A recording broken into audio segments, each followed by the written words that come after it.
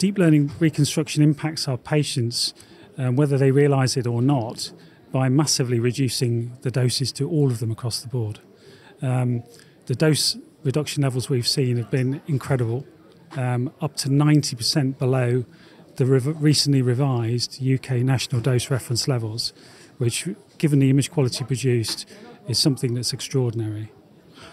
So when we first saw this, when we had ACE on our original Genesis scanner, we very quickly realised that we needed to do this on all our scanners to benefit all of our patients, and that's what they all now receive.